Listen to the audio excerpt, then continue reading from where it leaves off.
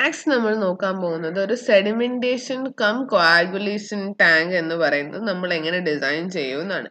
എന്ന് പറയുമ്പോൾ നമ്മുടെ ഡ്രൈ ഫീഡർ കഴിഞ്ഞു, മിക്സിംഗ് ബേസിനും കഴിഞ്ഞു. ഒരു മിക്സിംഗ് ബേസിനിൽ നിന്ന് ഒരു ഇൻലെറ്റ് വരും, അത് നേരെ ഒരു ഫ്ലോക്ക് ചേമ്പറിൽ പോകും ഫ്ലോക്ക് ഫോം ചെയ്യാൻ.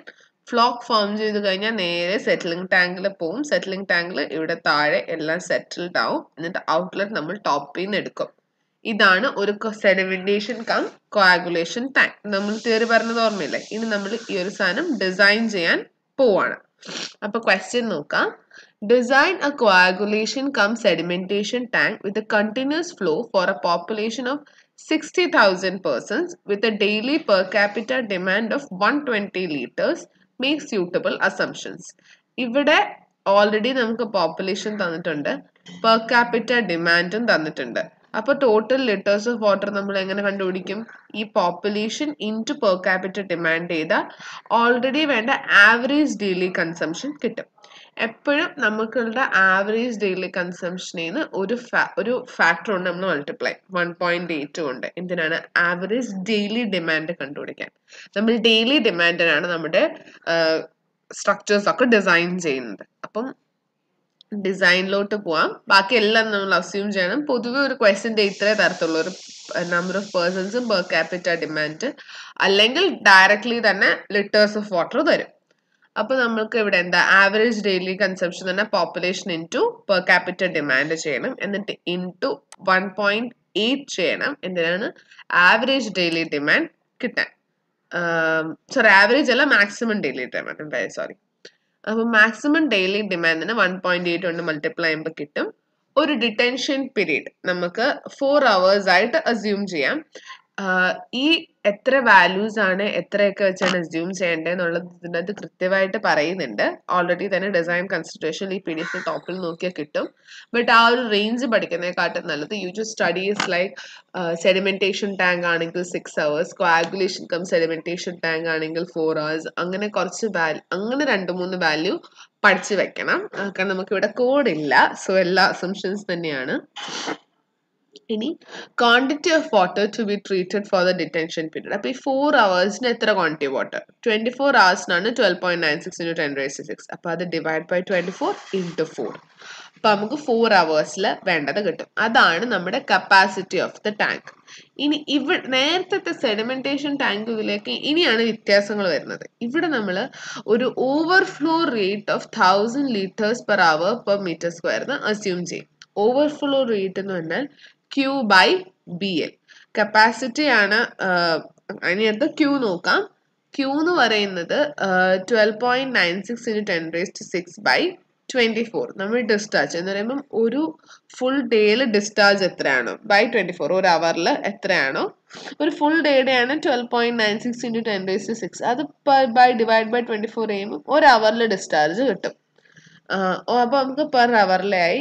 ഇനി താഴത്തെ BL എന്ന് പറയുന്നത് Q ബൈ ഓവർഫ്ലോ റേറ്റ് ആണ് അല്ലെ. നമ്മൾ Q ബൈ BL 1000 ആണ് അസ്യൂം ചെയ്തു.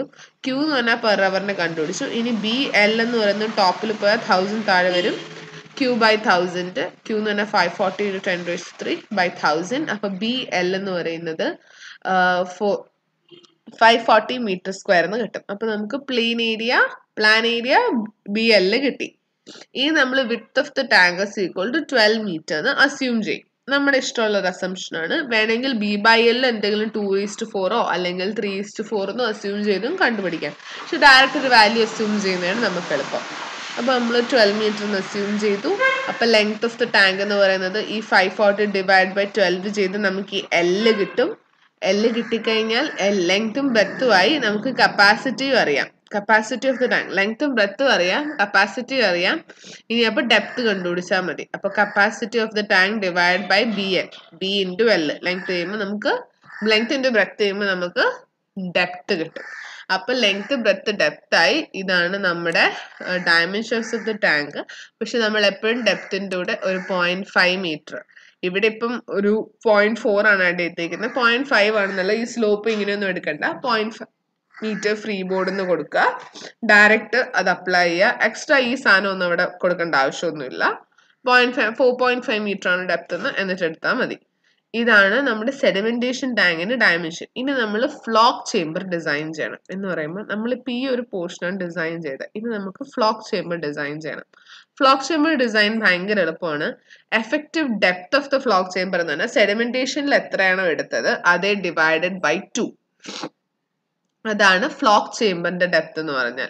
ഇനി assume A detention period of 20 minutes. Flock ചേംബറിലെ detention period 20 minutes ആണെന്ന് എടുക്കുക. അപ്പൊ 20 മിനിറ്റ്സിന് കറസ്പോണ്ടിങ് ആയിട്ടുള്ള കപ്പാസിറ്റി കണ്ടുപിടിക്കണം. 12.96 into 10⁶ ആണ് പെർ അവർ എന്നുള്ളത്. അപ്പൊ divide by 24 into 20 minutes into 20 അതിനെ പെർ അവർ ആക്കാൻ ഡിവൈഡ് ബൈ 60. അപ്പൊ നമുക്ക് ചെയ്യുമ്പം 180 മീറ്റർ ക്യൂബ് എന്ന് കിട്ടും ഫ്ലോക്കിന്റെ കപ്പാസിറ്റി. എന്നിട്ട് എന്താണ് പ്ലാൻ ഏരിയ എന്ന് പറയുന്നത് കപ്പാസിറ്റി ബൈ ഡെപ്ത് ആണ്. നമുക്ക് ഡെപ്ത് ഓൾറെഡി അറിയാം. അപ്പൊ ബി ഇൻറ്റു എൽ എന്ന് പറഞ്ഞാൽ 80 മീറ്റർ ക്യൂബ് ആണ്. വിഡ്ത്ത് എപ്പോഴും സെയിം ആയിരിക്കും ബി എന്ന് പറയുന്നത്. അപ്പൊ അത് 12 metre. We get up length എന്ന് പറയുന്നത് 6.4 മീറ്റർ. ഈ ഡിസൈൻ ഒക്കെ കഴിഞ്ഞിട്ട് you have to draw this figure. അപ്പൊ നമുക്ക് നേരത്തെ കിട്ടിയ ടോട്ടൽ ലെങ്ത് അതിന്റെ ഹാഫ് ആണിത്. ഡെപ്ത് അതിന്റെ ഹാഫ് ആണ് ഫ്ലോക്ക് ചേംബറിൽ വരുന്നത്. പിന്നെ ഫ്ലോക്ക് ചേംബറിന്റെ ലെങ്ത് വരയ്ക്കുക, സെഡിമെന്റേഷൻ ടാങ്കിന്റെ ലെങ്ത് വരയ്ക്കുക, പിന്നെ ഇതെന്ന് പറഞ്ഞാൽ ടോട്ടൽ ഹൈറ്റ് എത്രയാണെന്ന് വരയ്ക്കുക, ഫ്രീ ബോർഡ് ടോപ്പിൽ കൊടുക്കുക, ഇവിടെ ഒരു ഇൻലെറ്റ് മിക്സ് ബേസിങ് കൊടുക്കുക. ഈ ഒരു 0.5 അക്കൗണ്ട് ചെയ്യണം നിർബന്ധമൊന്നുമില്ല നമ്മുടെ സ്ലോപ്പിന് വേണ്ടിയിട്ടുള്ളത്.